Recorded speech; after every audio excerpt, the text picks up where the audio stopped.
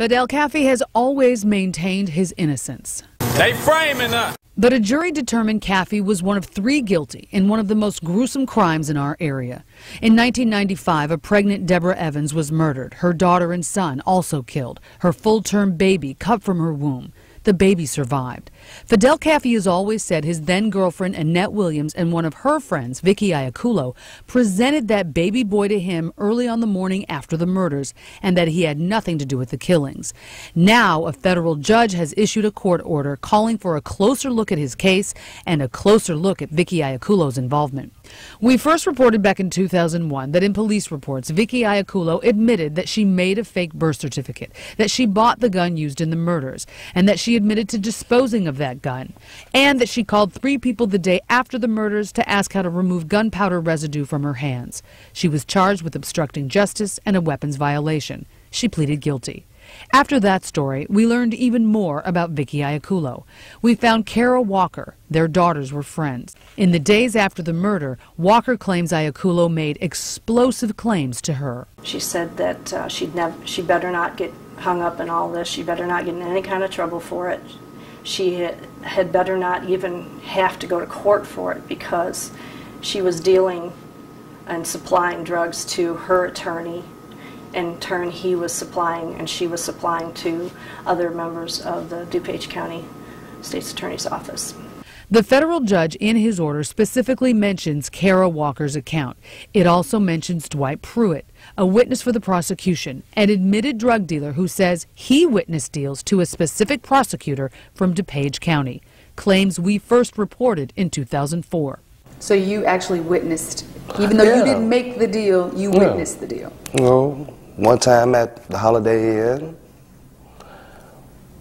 one time at a bar and grill on Roosevelt.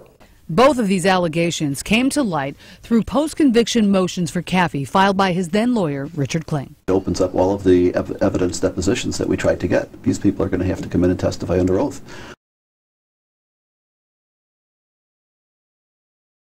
Joseph Burkett is now a state appellate court justice, but in 1996, he became the state's attorney for Dupage County. Now, attorneys for a defendant in a brutal crime want to know if Burkett knew about allegations of drug use in his office, allegations we first brought to light in 2004.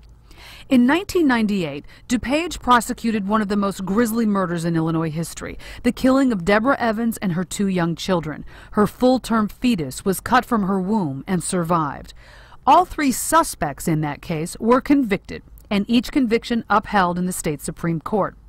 A witness in those prosecutions, Dwight Pruitt, a former drug dealer, claimed to have witnessed drugs sold to one of the prosecutors on that case. That issue is now before a federal judge.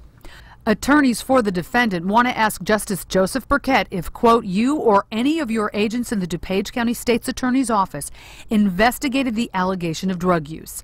They also want to ask why this woman, Vikki Iacullo, was never charged with murder.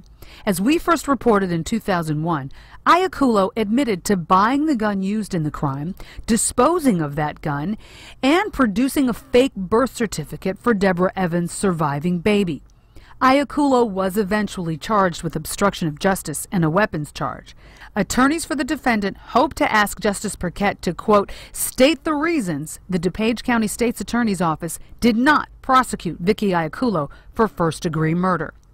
We asked Prosecutor John Kinsella, who worked on the case, the same question back in 2001. If you just look at what's in police discovery, seems to point to more than obstruction of justice. Well, she was definitely intimately involved in this and was charged with certain offenses. Court records allege Vikki Iacullo told this woman, Kara Walker, quote, if Iacullo was going to go to jail for the crimes, she was going to tell everybody that she was selling drugs to some of the prosecutors over at Dupage County. Marion Brooks, NBC5 News. The court heard several issues today, but chief among them, the request to question Justice Joseph Burkett. He's now an Illinois appellate court judge. In 1996, Burkett was the Dupage County State's Attorney. Attorneys for a defendant in a grisly murder wanted to ask Burkett what he knew about allegations of drug use in his state's attorney's office during the time of the murder trials, and why this woman, Vikki Iacullo, was not charged with murder. She allegedly bragged to having sold drugs to prosecutors in the Dupage County State's Attorney's office. Iacullo allegedly telling this woman, Kara Walker, if Iacullo was going to go to jail for crimes, she was going to tell everybody that she was selling drugs to some of the prosecutors over at Dupage. But questioning Justice Burkett may have to wait.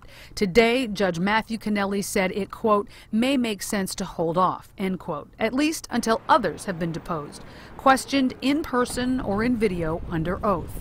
The judge also recommended following a two-tiered deposition schedule.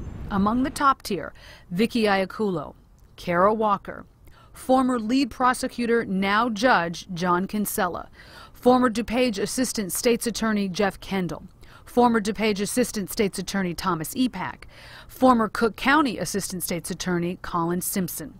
And among those in Tier 2, former Dupage Assistant State's Attorney, now Judge Mike Wolf, and Dwight Pruitt, the one-time drug dealer who first told us about alleged drug use in the Dupage State's Attorney's office back in 2004.